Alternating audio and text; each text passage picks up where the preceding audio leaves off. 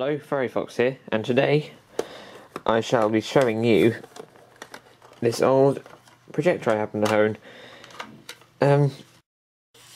Yeah. Sorry if you keep hearing banging, my neighbours are putting in a boiler. It's been going on all day. Anyway, this is the DS-607M. Apparently, from what I've heard, it's made in Japan by a company called Yamawa. Can't really pronounce that. Yeah, it's got one of these arms. Sorry, I don't know much about these. Okay, let's just go around what we see what we have first. This is the when that's on, it does click down. That allows you to do audio dubbing, I think.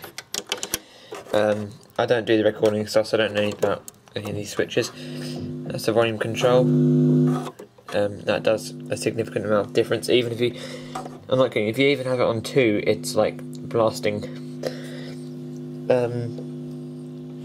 These, some kind of plugs presumably, and that's for the sound out, and that's the frame rate change switch. I'm not sure the proper words. And this is the take up reel, which this is the original one, I think. Look at all the pictures I've seen in the manual. This is actually, everything's original. The tape I'll be watching is Tom and Jerry, Dr. Jekyll and Mr. Mouse. It's an excellent episode.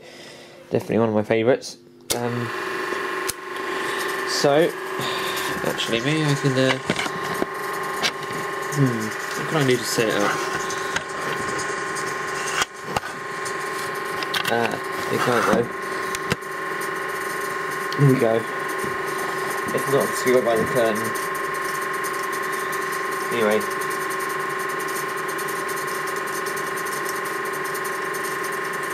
It's auto feeding.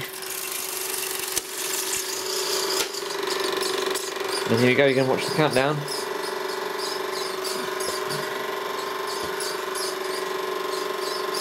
There's a long leader on this.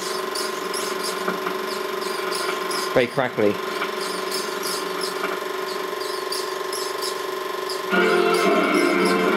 There you go. Technicolor. This changes the screen size. Oh. That's obviously focus. I'm going to get that. There we go. So, yeah. It's very loud, as you can probably hear. This is just the, I don't know what you call that, vertical hold. Anyway, I'm going to show you to the end of the clip. I'm going to cut all this out. Yeah, it's nearing the end.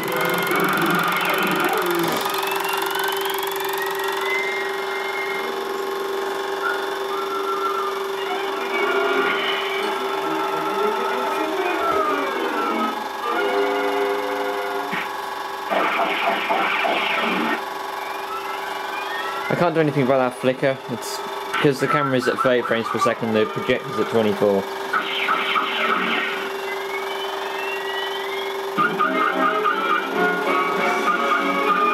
Yep, there's not much of an end thing on this tape. It ends as soon as the cartoon ends, pretty much.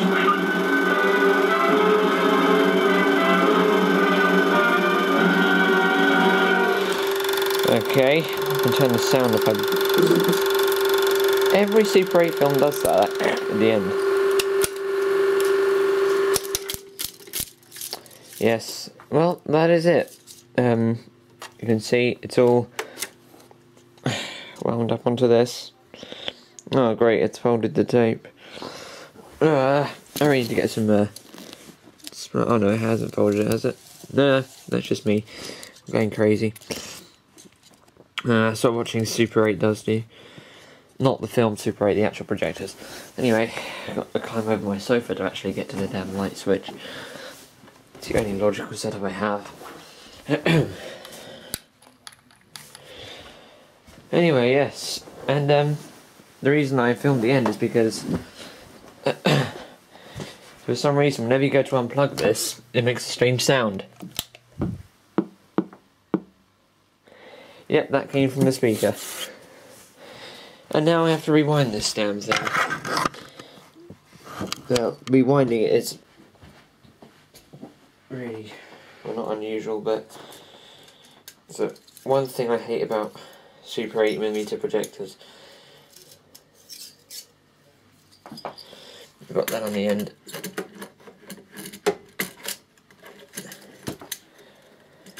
The reason I'm making this video is because I think somebody on YouTube did request it. And sometimes I do request videos depending on what they are, and if I have the time.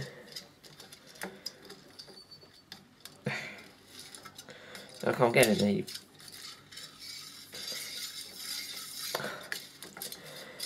I need to have some practice at this. It's an art, apparently.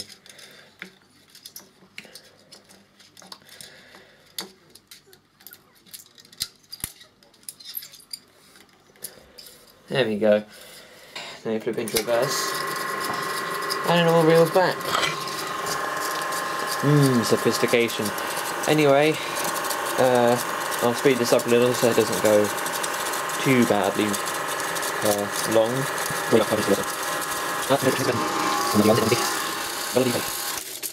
Oh, that's a lot of slack. I think I've got to put that down there. And then you put the tape away, ready for another thing.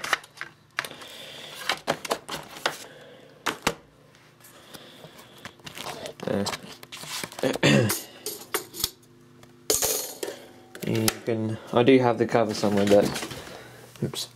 What did I just kick out? Oh, yeah, I have got 2 other films as well. Thanks for watching.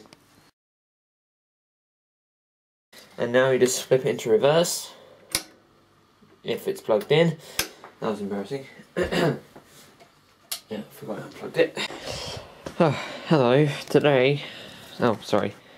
Let's do the proper greeting. Hello, Furry Fox here.